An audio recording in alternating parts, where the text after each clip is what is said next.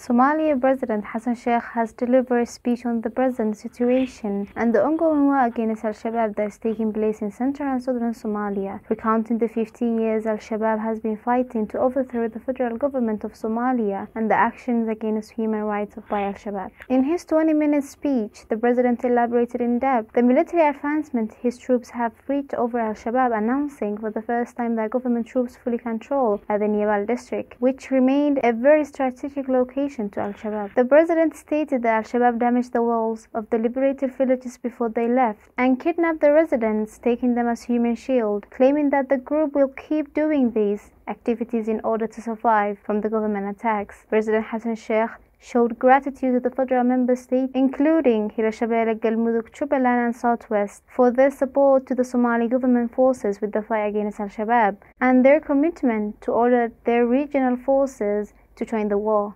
Meanwhile, the president disclosed that the villages liberated from Al-Shabaab has no schools, hospitals and the essentials the people need, reaffirming his government's plan to extend support to the liberated areas. Hanan Abdurrahman, CBA.